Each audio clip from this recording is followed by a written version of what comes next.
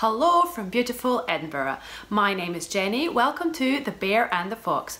I'm back today after a bit of a break with another picture book roundup. So without further ado, let's get started.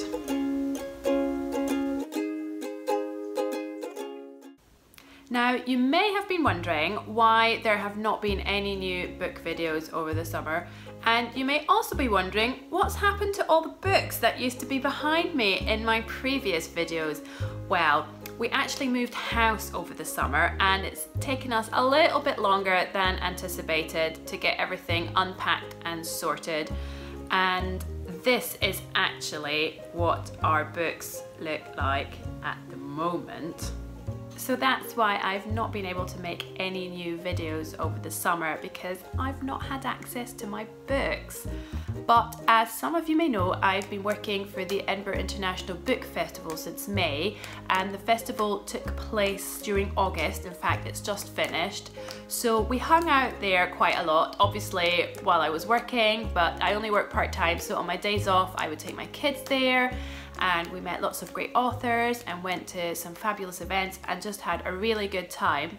And not that we ever need an excuse to buy new books, but we kind of took the festival and the fact that the authors were there doing signings of their books as an excuse to buy some more new books. So what I wanted to do was share with you our favourite books that we bought at the book festival this summer, because they are not in a giant massive pile, they are right here next to me on the sofa. And the very first book I have to share with you is Oi Duck-Billed Platypus by Kes Gray and Jim Field. Now, this doesn't actually hit the shops until September the 6th, I think it is, but there were a few early release copies on sale at the festival because Jim Field was appearing in the programme and we got a chance to meet him. We went to his event and then we met him afterwards and he signed our books, and Oscar had a wee chat with him. Oscar is my 7-year-old, and you would have thought he was meeting a celebrity or a film star, and I'm just so pleased that he sees authors and illustrators as his heroes. So for those of you who don't know the Oi series, there's actually a couple out already. There's Oi Frog, Oi Dog and Oi Cat, and in this book it's about trying to find things that rhyme with animals that have names that don't really rhyme with anything. So do check out this book. It is just as brilliant as the previous books in the series. Another author we went to see was Ross Collins and his hilarious book What Does an Anteater Eat? And this features an anteater who isn't quite sure what he should be eating, and he goes around and he asks all these different animals, and eventually he ends up at an anthill. And I'm not going to give away what happens because there's a little bit of a surprise ending. And we got to meet Ross as well and have our book signed afterwards, and the boys really loved that. The next book wasn't actually part of the programme. It's by Lynn Rickards, and she was in the programme. She was talking about her other book, Rowan the Red Squirrel. My boys sadly were at school at nursery that day because I was working and schools were back at that point. But I had a chance to meet Lynn. We kind of, we follow each other on Twitter and we have a little bit of a chat every now and then. And when I heard she was coming to talk at the festival, she said, do come and say hello. And she knew that my older boy Oscar really loves pink, and she brought me this other book that she had written in the past about a penguin who wakes up one morning and he's turned pink, and it's all about being different and how it's okay to be different. And Lynn, thank you so much. It was a pleasure to meet you, and Oscar absolutely adores the Pink Penguin book. Thank you so much. It was really kind of you. I Can Only Draw Worms by Will Mabbitt. He's another author that we met in the signing tent, and I'll just give you a quick flick through it because it's just fabulous inside. It's all in neon pink and neon yellow, and it's basically a counting book about worms. And yes, as the title says, I can only draw worms. The only thing you will find in this book is worms, but it's really funny and just a slightly different take on a counting book.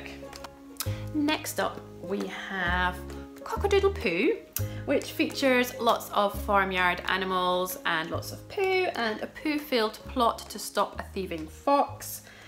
And I bought this for my younger boy who turns 4 in November as a birthday present, because at that age kids love anything to do with poo, and it's by Steve Smallman, who kindly signed it for him as well, so thank you, Steve.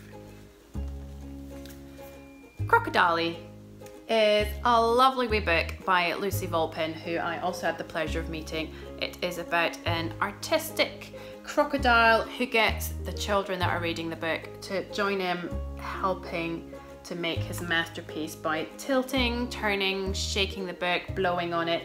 We've got a couple of similar join-in books and my little one loves these, so he's really been enjoying this one too.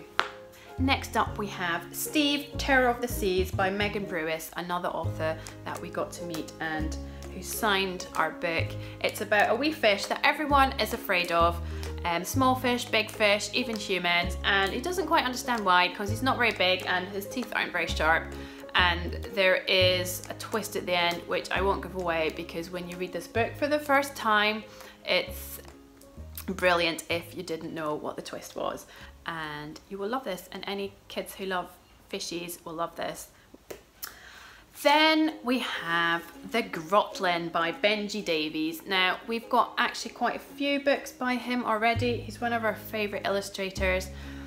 We didn't have this one, so the fact that he was appearing at the festival we used as an excuse to finally buy it. It looks, at first appearance, it looks a bit dark and scary, but it is actually a book about freedom and the power of imagination, and it's really beautiful, and also the way he signed it was really beautiful too. I just wanted to share it with you. So there it is.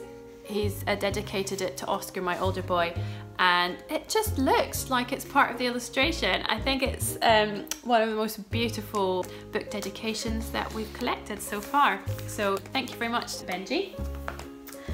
And then the last couple of books are authors that we didn't get to meet, but that were appearing in the festival programme, and I kind of liked the sound and the look of, and I picked these up in the bookshop at the festival. So the slightly glittery cover is The Station Mouse, and I have to admit I picked this up entirely because of the cute cover, but then when I had to flick through it, the story is really cute as well. It's about a wee mouse who works in a station and he's got to follow the rules, which are don't be seen, don't go out during the day, don't approach any humans in the station, and then he faces the dilemma one day of breaking the rules to reunite a wee boy with his lost blanket, and it's about what happens next, and it's just so lovely. I really recommend this. It's really sweet. Next up we have What Makes Me a Me by Ben Fowlkes and David Tasman, and this book is all about what makes us unique and thinking about what makes us unique, and I thought this would be a great book to read with the boys and use as a bit of a talking point as well. Next we have Cake by Sue Hendra and Paul Linnett. They are the creators of Supertato, and they've obviously moved on from potatoes and vegetables to cake. This book is about a cake who gets invited to a birthday party. But what happens at birthday parties? Yes, people like to eat birthday cake. So will Cake make it out alive? I'm not going to give it away, but this book is hilarious and it made my boys laugh out loud, and I'm sure your kids would enjoy it. And last but not least, we have Juniper Jupiter by Lizzie Stewart.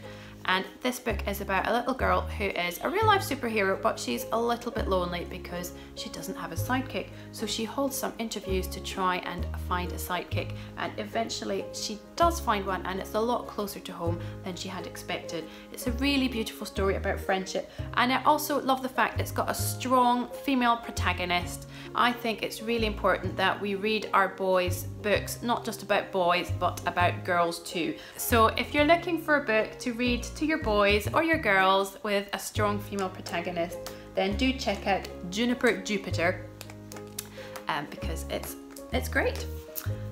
And that's all we've got time for today. I do hope you enjoyed the little whistle-stop tour through our book festival favourites from this year. And I also hope that normal service will resume shortly on the blog and the video channel once we get our book situation sorted. We do have all our books unpacked now, but we still don't have any bookshelves, so watch this space.